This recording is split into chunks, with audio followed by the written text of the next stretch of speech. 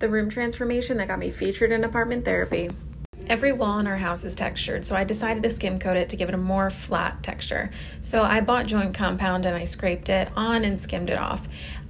This took me about 3 to 4 hours just for one wall, and it was super, super messy. I allowed it to dry for 24 hours and then I sanded it down.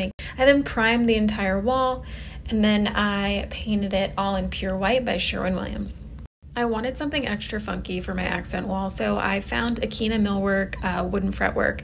This is their Manchester fretwork in their medium size, and this is the hickory color. I applied the wood panels with a brad nailer, and then I trimmed off the excess with my multi-tool.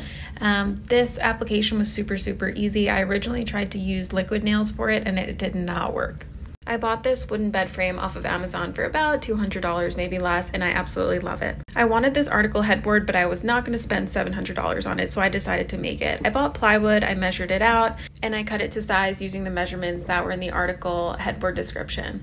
I then used a solo cup to measure out and round the corners, and I cut those with the jigsaw. I got 1-inch foam from Hobby Lobby and rolled it out onto the plywood. I cut it to size. You want to make sure to cut it as straight as possible.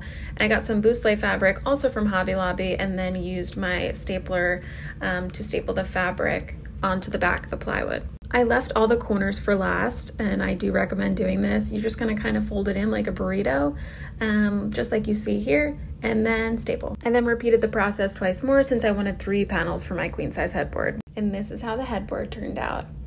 I then decided to accessorize by getting a boucle bench from Poly & Bark, a new rug from Leloy, gorgeous table lamps from Poly & Bark, and super cheap linen curtains and curtain rods from Amazon. I'm seriously so happy with how it came out, and I'm honestly sleeping so much better now that my room is Airbnb worthy. So follow along to see my next flip, which is a laundry room transformation.